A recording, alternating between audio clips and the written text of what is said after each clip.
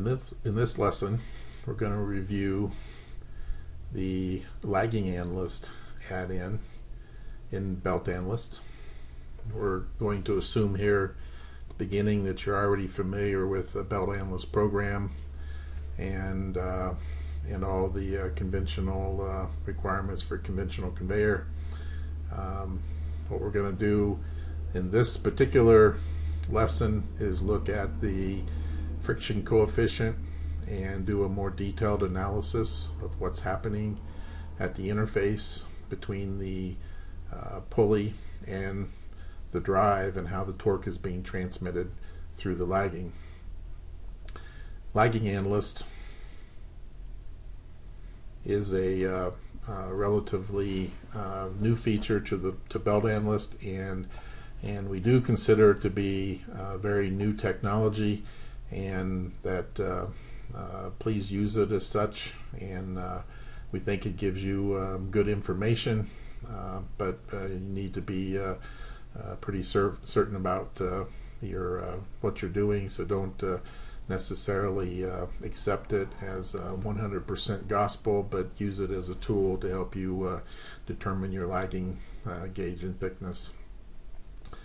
So what we're going to do here first is click on add-ins, and we're going to click on Lagging Analyst. We have the rest of the conveyor already designed, and now we're going to check the lagging. First, we can pick any drive pulley. Typically, it's the secondary drive pulley where we might have a chance of slipping. So we're going to look at that drive pulley. First thing it's going to do is save some data in a new file. Lagging file with the same name as the existing file that we're working on. It takes a couple of minutes to load this module up, so you need to be patient.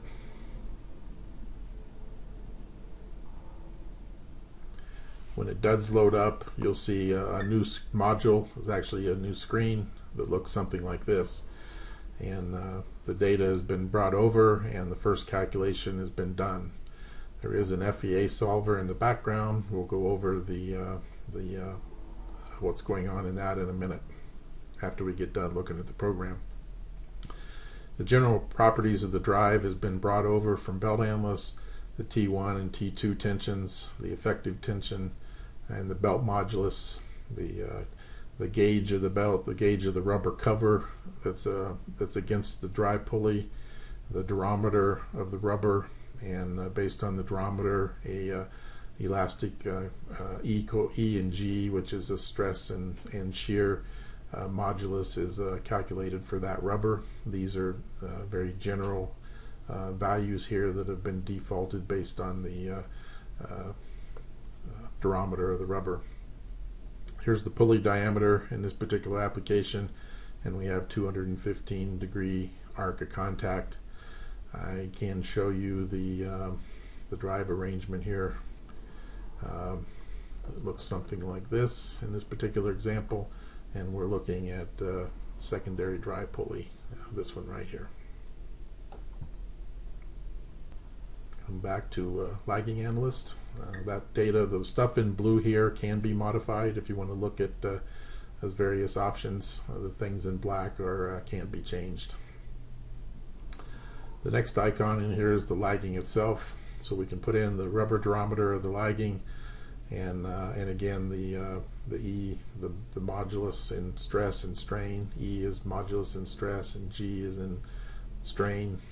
Those are calculated based on the rubber durometer.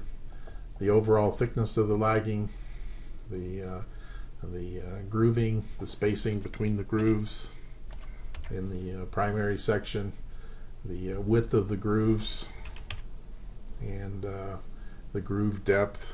All of these factors here we can input, and we're trying to build a model that looks like what our lagging is that we actually are purchasing and putting on this pulley. In this case, it's just sectional rubber lagging. If it's just smooth lagging, we can uncheck that box. We have sectional rubber lagging in this case, so we have a number of grooves here, spacing of secondary grooves, width of the secondary grooves.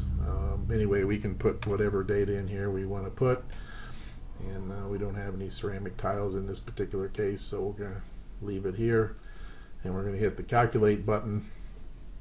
There's a little FEA solver in the back that's calculating the stiffness of this configuration of lagging, and if we look over here, the results have been output, and we have a graphic over here on the right, and we'll explain that here quickly. First off, as the belt enters the pulley, we have that on the 0 degree wrap angle. Here is where the belt enters the pulley, and it goes around the pulley until we exit the pulley at 215 degree wrap angle. The blue line here represents the coefficient of friction that would be required between the lagging and the belt surface the coefficient of friction would be required for it not to be slipping. And you can see here, since we have rubber on rubber, we've put a limit at 0.7, coefficient of friction of 0.7, and that's changeable over here if you'd like to change that. In this case, we put a limit of 0.7, so when the required coefficient of friction exceeds the limit of 0.7, you see here that we show a red line, which indicates a local slip zone. A local slip zone. That doesn't mean the belt's slipping bodily and smoking on the pulley, but that there's local movement between the lagging and the belt. In this case, 20.8% of the wrap angle is in a local slip mode, or 44.8 degrees.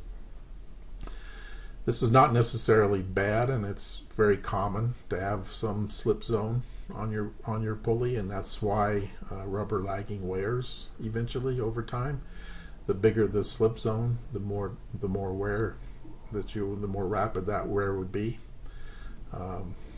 And you can see here, if I change this lagging gauge from 15 to 25 millimeters and maybe soften it a little bit, make the lagging more flexible, redo the calculation, you can see that slip zone is reduced a little bit. The box right down here below the graphic shows the tension required, the T2 tension. It'd be the T2 tension over here, which is shown as 25.3 right now. It's saying if you wanted to prevent full slip based on the Euler equation, a traditional equation for conveyor designers, you'd only need 15.7 kilonewtons to prevent full slip.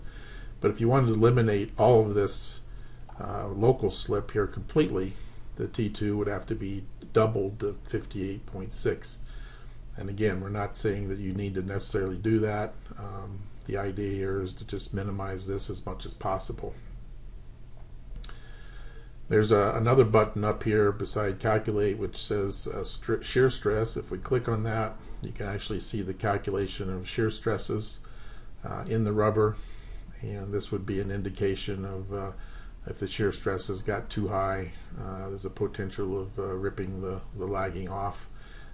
That's not a big concern unless you get into really big drives, but at this point you can see the actual bottom line here is the average shear stress, and the top line here, the lighter line, is the actual surface area stress. So there's gaps in there, so the stresses in the actual lugs or grooves or rubber lugs themselves is a little higher than the average.